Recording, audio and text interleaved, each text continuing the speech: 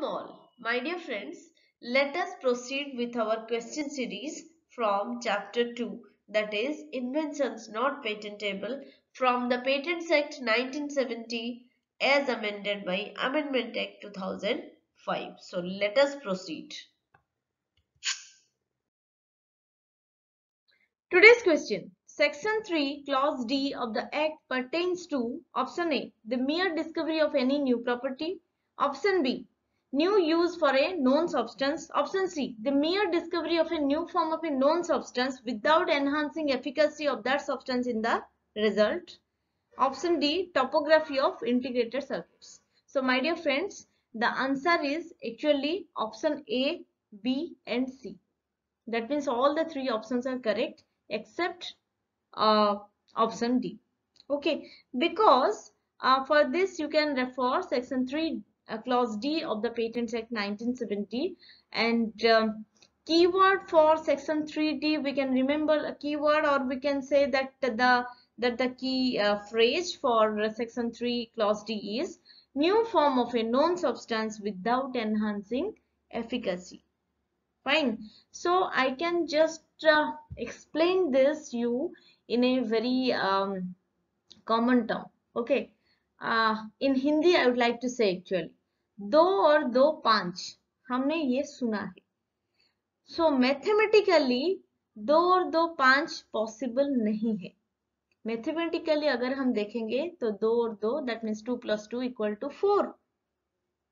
अगर 2 plus 2 equal to 4 is the case, fine, that means the situation is like this, then this situation comes under section 3 clause D of the Patents Act 1970, and for this reason that particular invention cannot be patentable. But when 2 plus 2 equal to 5, that means efficacy has been improved. Fine. It is not mathematically, it is 2 plus 2 equal to 4. But we are getting the result as 5. That means some efficiency, some efficacy has been improved or enhanced. In this situation, that invention can be patentable. Fine. I hope now it is much more clear. Fine.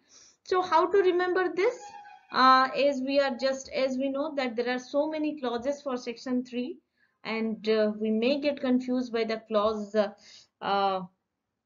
we can say the alphabets may get confused. So here how to remember D, because this is 3D. So D is differ significantly. Differ significantly. If you can remember this keyword, then you can just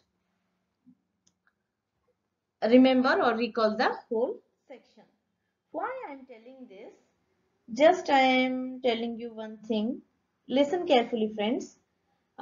Section 3's clause D says, for the purposes of this clause, salts, esters, ethers, polymorphs, metabolites, pure form, particle size, isomers, mixtures of isomers, complexes, combinations and other derivatives of known substance shall be considered to be the same substance unless they differ significantly in properties with regard to efficacy. That means why I have mentioned, just a second friends, just a second, not to worry, just a minute. That means for this clause we can say that when they differ significantly with respect to the efficacy, they can be patentable, otherwise not. I hope it is pretty much clear now. So thank you friends, thank you all. Stay safe, stay blessed. Please like, share and subscribe my channel.